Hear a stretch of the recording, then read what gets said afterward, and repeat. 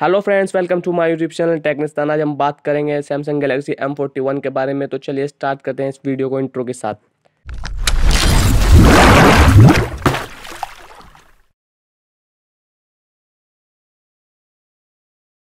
चलिए सबसे पहले बात कर लेते हैं फ़ोन की डिस्प्ले के बारे में, जिसका साइज हमको मिलने वाला है 6.39 इंच का। ये full HD plus super AMOLED display water drop notch के साथ आने वाली है।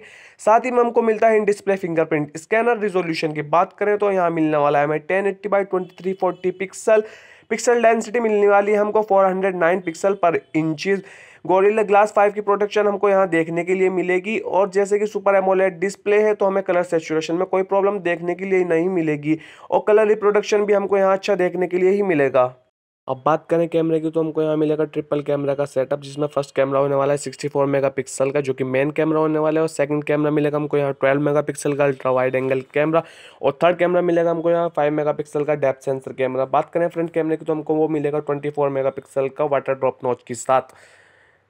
फ्रेंड्स, यहाँ आपको M सीरीज़ के इस फ़ोन में आपको जो कैमरा क्वालिटी देखने के लिए मिलेगी वो बहुत ही ज़बरदस्त देखने के लिए मिलेगी और आप लो लाइट में भी अच्छा फ़ोटो कैप्चर कर सकेंगे।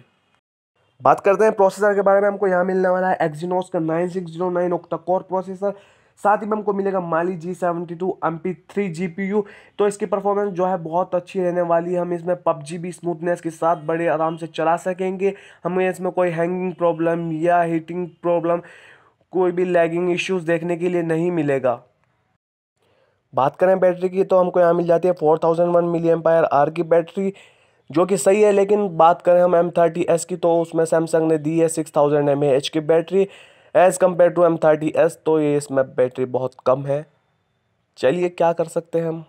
अब बात कर लेते हैं ऑपरेटिंग सिस्टम के बारे में, जिसमें हमको देखने के लिए मिलेगा 9.0 पाई के साथ ऑपरेटिंग सिस्टम। कस्टम यूआई की बात करें तो हमें यहाँ मिलने वाला है सैमसंग का One UI।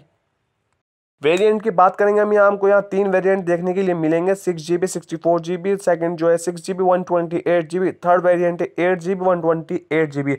जो इसका बेस्ट वेरिएंट है 6GB 64GB, उसका प्राइस हो सकते हैं 22,000 से 24,000 तक, जो अभी कंफर्म नहीं हुए हैं।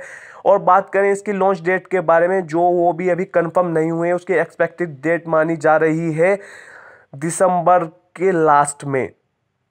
तो अगर ये आपको वीडियो अच्छी लगी हो तो लाइक करें, शेयर करें। अगर आप इस चैनल पर नए हो तो सब्सक्राइब करना मत भूलिए। चलिए मिलते हैं एक नई वीडियो के साथ।